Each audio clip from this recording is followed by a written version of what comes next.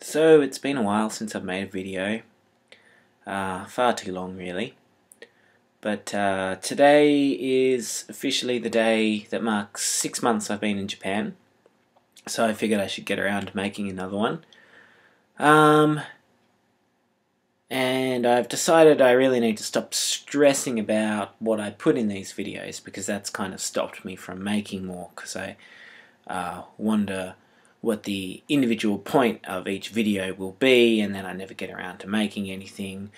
So I'm just going to try and make more videos and just talk, and if people like them they can watch them, if they don't, they don't. But I'm going to stop worrying about it as much, basically. That's the plan anyway. Maybe it will be another couple of months before I make another one, but let's hope not. Anyway, so what's been going on? Well, I have handed in my papers to officially transfer my visa, my status of residence as it's called. So my job, I re-signed a contract with them, and they've given me the paperwork I need to, well, they are sponsoring me basically to change my status of residence, and what that means is I had to take all this stuff into immigration and put my papers in, and now I'm waiting on receiving the new visa. So before I was on a working holiday visa, which you can have for 6 months and then renew for a further 6 months, but I have had it for 6 months. I'm not renewing it for the further 6 months because I'm changing over now to a specialist in humanities visa, which essentially is the visa you get if you are a teacher, an English teacher. Now, technically, my working holiday visa expires today because I haven't renewed it, and I haven't got my other visa yet. But the way it works is once you put your papers in, you have an extra 2 months that you can stay in the country after your current visa expires, and they reckon that it only takes maximum a month for your new visa to come through, so potentially even less.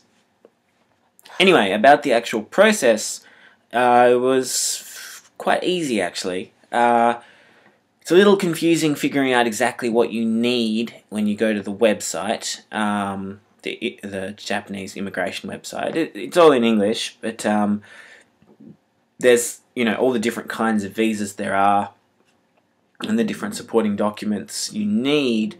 So I figured out pretty much what I needed, but to double check, I found it best to actually phone immigration, and they have English speakers there.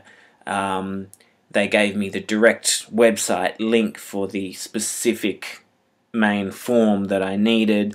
I double checked all the other forms I needed. I had that correct. Essentially all it boiled down to was the main application form, my passport, my residence card. I needed a sheet of paper from my job, which basically had some extra information on it, like their statement of profit and loss, and just kind of official company details, I guess. And they do all that. They did all that for me. I mean, I had to ask for it, but they gave me this official-looking sheet of paper. And the application form has 2 parts. There's half of it you need to fill out, the individual, and half of it your company needs to fill out. I had a little bit of trouble with my company because they kept getting confused and thinking I needed an extension to my visa. I kept saying, no, I'm on a working holiday visa. I'm changing my visa. So we had to make sure that we had the change of status of residence and not the extension for period of stay.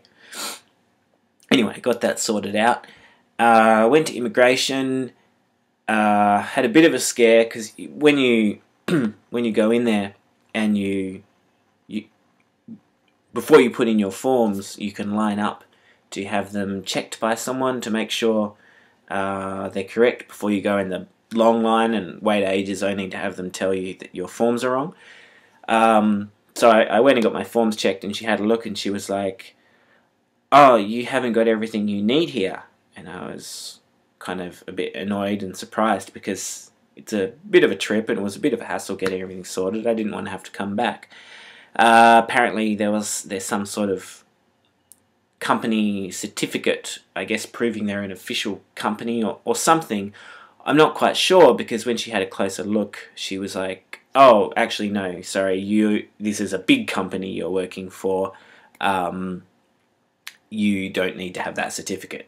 So for some people doing it, maybe you need that, something to keep in mind. I don't know. I didn't need it in the end. Thankfully she checked closely and I didn't leave and come back for nothing. Anyway, then I lined up to put my forms in, and they looked through the papers. They're like, "Yep."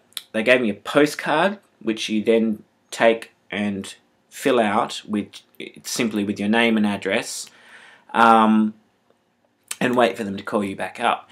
And I looked up online sort of previous people's experiences, and apparently you can be waiting quite a while. Some people wait hours because it can be quite busy, but I guess it was a quiet time. I only had to wait about half an hour. Then you go up, you give them the postcard, they give you your passport and your residence card back, and a bit of paper. Basically it says you're allowed to still be in the country after your current visa expires, as I said before. And then what happens is you wait for them. They send you that postcard that you filled out for them, and when you get that postcard you go back to immigration to pick up your visa. And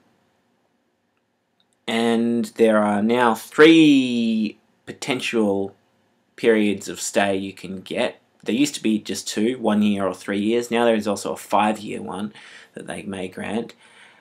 Seems to be a bit of a gamble as to which one you get. I put 5 years down just because the longer the better. A lot of people seem to think that on your first application you tend to only get 1 year, but I know I found some cases of people getting longer, so I'll just have to wait and see. Anyway, so that's what's been going on. Also, of course, work and stuff, but maybe that's for another video. If anyone's got any questions about visa issues, I'd be happy to answer what I can. Alright, so next time, I'm going to make another video soon, I swear, about whatever. It might be boring, but I'm going to do it. So I'll talk to you next time.